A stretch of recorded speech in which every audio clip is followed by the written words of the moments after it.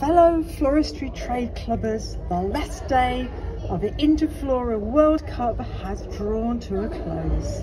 The final task has taken place. 45 minutes of frantic activity as they decorated an illuminated stand celebrating Interflora's 100th centenary. The judging has finished and we have a winner. But in time-honoured tradition, we will go third, second and first. And I am absolutely thrilled to announce it in third place from the UK, Elizabeth Newcombe. You go, girl.